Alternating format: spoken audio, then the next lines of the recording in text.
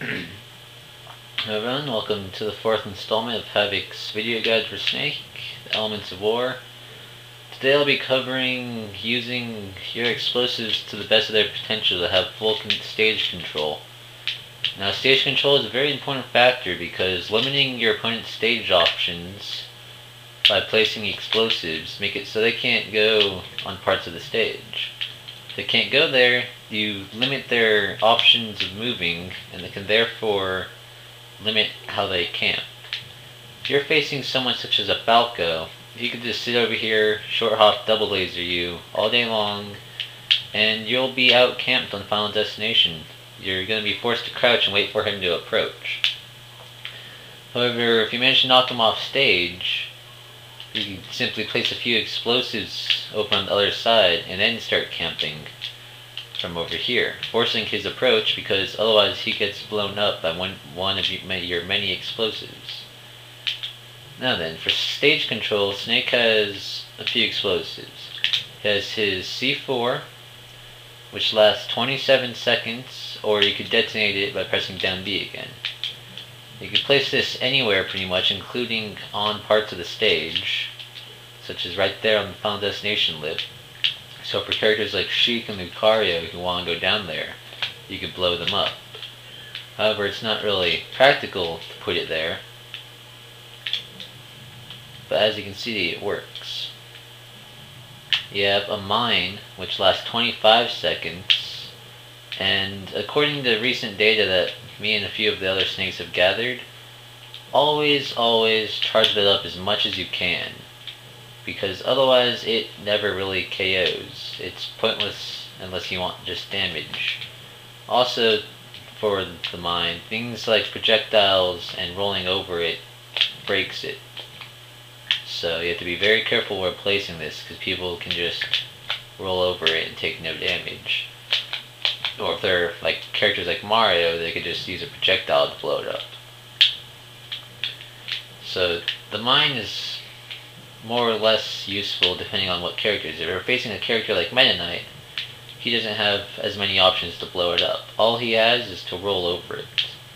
And that's not always his best and quickest option, because sometimes you can punish a roll very easily. And using these in conjunction with each other really limits people's stage options, especially when recovering. Now, another thing Snake has is his Nikita. You can guide where it goes, but you're left kind of screwed over if you are sitting there, if you miss with the missile. It can be used for stage control, but more or less when people are recovering from off stage. You can place a C4, drop a grenade, go again, Nikita. You have a mine, a grenade, a Nikita, and a C4 going right at the edge if they're trying to recover. It's very useful to do this because it pressures them. Now then, for Final Destination, I find the best spots to camp right here on that edge, or right here on this edge. Now if you're deciding to camp on this edge, your best bet would be to place a C4 right there on the green because it's harder to see. If I place it on this white or yellow part right here, it's very easy to see and makes it so it's easier to dodge. So always make sure to place it right on that green spot to make it blend in a bit better. Now for mines, you never want them right by the edge, because if an opponent's on the edge and uses a get up, it just blows up the mine. I generally place this right in front of my C4, so if they do a get up, they get blown up. And if they do a get up attack, they'd be about right here and you can blow them up. So either way, they're screwed unless they jump. So again, C4, mine on the second arrow. So it's kind of just trying to remember those arrows for Final Destination. Always place a C4 on the inner arrow and a mine on the outer arrow. And then you camp on the opposite side of the stage by using your grenades. I normally normal toss them, cook them, and throw them up above the mine. Now that kind of covers Final Destination. It's not one of Snake's good stages because he can't really camp here as well. Alright now, Smashville is probably Snake's best stage because he has a moving projectile. Since the hitbox hits pretty much underneath it, placing a C4 on this moving platform means whenever your opponent's below it, you can just blow them up.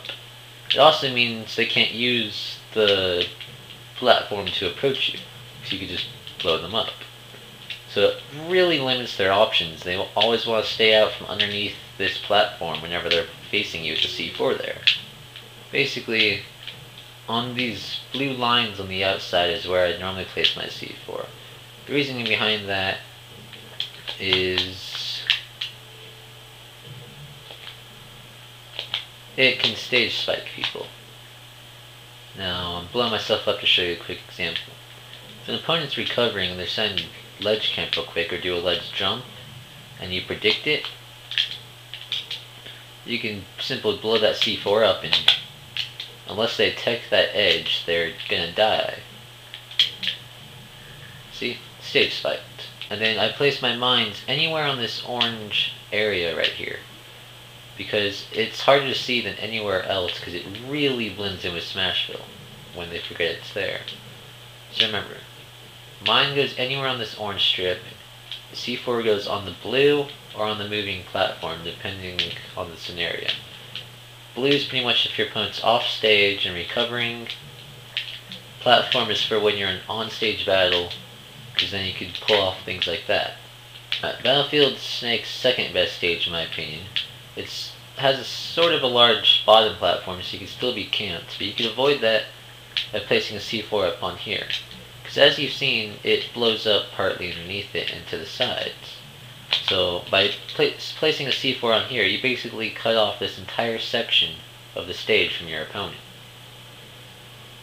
So they're limited to right here if they want to camp against you, or they're limited to approach you from any of this area if you're camping on this side. Another thing I like to do is right about here, a little bit off to the side of your C4, you place a mine. Mines are a bit hard to see on the battlefield because of the white surface. But as you can see, having it just a little bit off to the side means you limit even more of the stage from your opponent, because when you blow up your C4, it also blows up that mine, as seen right there. So you can place it a little bit, you can place your C4 on the edge and a mine where the platform ends, and if they're right here and you blow up your C4, they get blown up. So now you cut off from the edge all the way up to right here. This entire section has just been cut off, so your opponent is forced to pretty much approach you. So remember, C4 goes on the platforms, mines go underneath the C4. So if you do a C4, place a mine, voila, double wall. Another place you can place C4 that's not as useful is up on this platform. Same rule applies. If they try an aerial approach, you can blow them up. Basically, C4 goes right above the edge, underneath the stage right here, or on any of the three platforms, and the mine will only go underneath these platforms right here. Placing a mine anywhere else is pretty much pointless. Basically, place mines anywhere down here, it doesn't actually make a difference. C4 goes on this platform because it tilts, and the same rule applies of getting hit when you're below it. As you can see, pretty useful. And that really actually covers the stage. Basically